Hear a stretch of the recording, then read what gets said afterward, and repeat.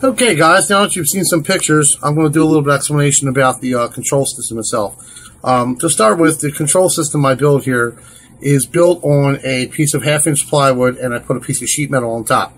That makes it very easy to assemble, disassemble, or if you're savvy enough to change some things on the board if you want to.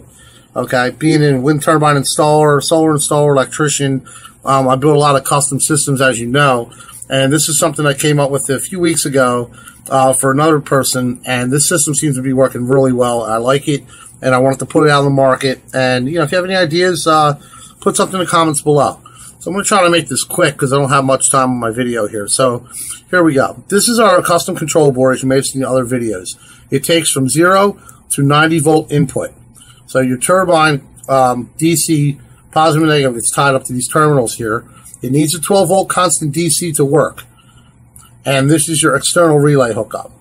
Over here you have a normally open or normally closed setting switch. And over here you have 3 dip switches, which are time delays. First one's set for maybe 5 seconds. Second one can be set for maybe 3. And the third one can be set for maybe 2. And what that does is I'll show you. I'll turn it on. Now I'm going to shut it off. This is number 1 delay. And you can see the green light when it's activated. Okay, and it's shut off. And if you heard the click, you can notice how quiet the relay is. Over here on the relay, this is a 100 amp relay at 12 volt coil. And if you notice the lugs I'm using 60 amp lugs rated for copper or aluminum. And I don't believe you need a 440 amp relay to dump power. I don't think that anybody out there in the common world has 440 amps to dump. If you do, you're wasting a lot of power. That's why I think it's ridiculous to buy something like that. Even this system here, I'm only going to rate it at 60 amps. That'll keep it under the rating of the relay. It'll keep the arcing down, and it should last a long time. All right. The one thing about this board I want to get back to real quick is how you adjust this board is you put your meter in these 2 red leads here, and it's 1/10 of a scale. So 5.1 is actually 51 volts, and you adjust it with this little screw over here. You turn the screw, you watch your meter readings, and you can set it for any point you want, 0 to 90 volts. So whatever system you have, you can dump it you can dump it 12.1, you can dump it 14.9, you can dump it 28.3, you can dump it 50.2, whatever you want to do. Okay, the board is incredible. There's nothing else like it out on the market to do stuff like this. So that's your relay. Over here, I have a 80 amp rectifier, and again, there's number 6 lugs on it. Let's slide this over a little bit for you, as you can see. There's number 6 lugs on it, and all the wire here, the internal wiring is 60 amp, by the way. All right, so it makes it for real easy, good connections. And over here we have a voltmeter. Now the voltmeter just reads the turbine voltage. And back of the voltmeter is where your connection points are. So you would take out the screw there and the screw there, pull that cover plate off, and that's where all the connection points are. Now this little brown cable running through here is just my 12 volt DC. That's what's keeping the board running right now. Okay, and that's something you run from your battery bank up to the control system. Over here, this is our brake. Believe it or not, works perfect. Shorts out the DC side. You leave it open, and it's rated for DC. You'll see a lot of switches on the market that look like this. Okay, they're not rated for DC. They're rated for AC. Hopefully that comes in focus. And they put this in for a dump load or a brake, and it's not for a brake. Unless you're braking on the AC side of the turbine, this is not rated for DC. DC arcing is a lot worse than AC arcing. It's very brutal on components. So you got to make sure you use the right components, and make sure when you're buying something it has the right components. Now, this system, if you notice, I'll pull back a little bit here. If you notice, there's stuff missing. For wind turbine, there's bus bars missing, some other meters and stuff. The reason for that is this is strictly a dump load system or a DC switching system. If you want to switch to a grid tied inverter with this, you can too off your battery bank. This rectifier up here gets tied to your main rectifier, so you already have a rectifier in your system. It's already in there. What you do is you just jump from your 3-phase rectifier over to this one.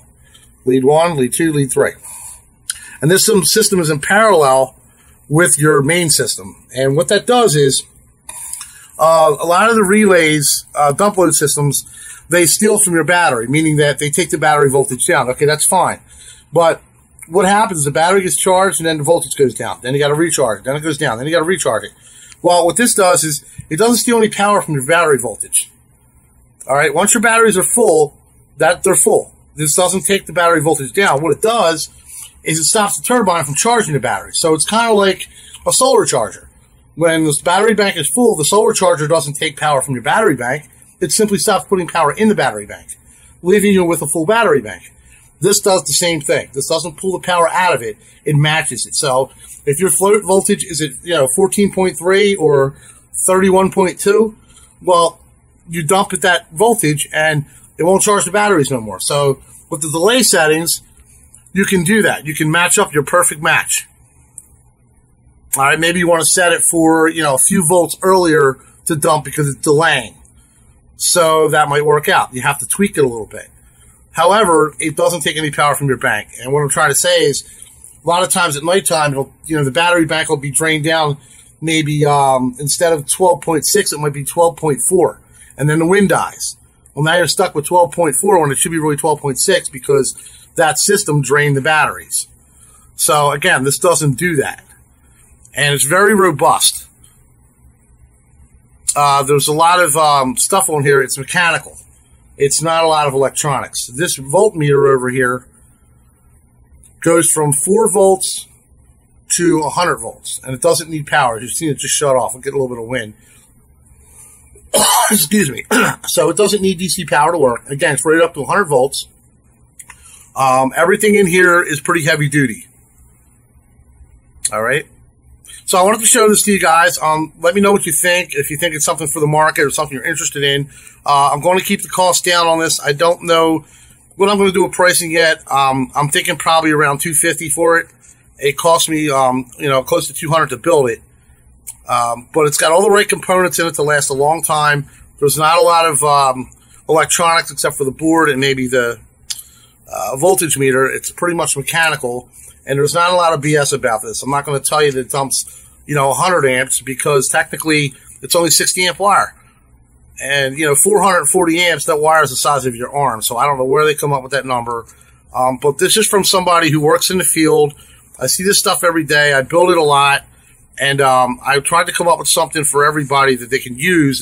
It's not only cost effective, but actually really works and is rated for what it's supposed to be rated for. Okay? So, this is the board. Thank you for watching. And let me know what you think about it, or if there's anything you'd like to see added to the board that can make it more functional, keeping the cost down as well. Okay? Thanks a lot for watching, guys. I appreciate it.